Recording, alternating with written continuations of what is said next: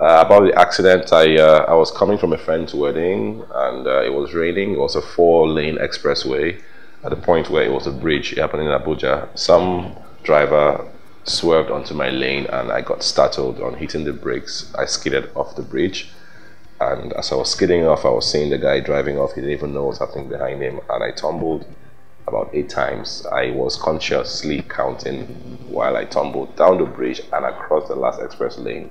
It was like a stunt from an action film, and I came out whole and well, and it's such a miracle that I can't stop talking about.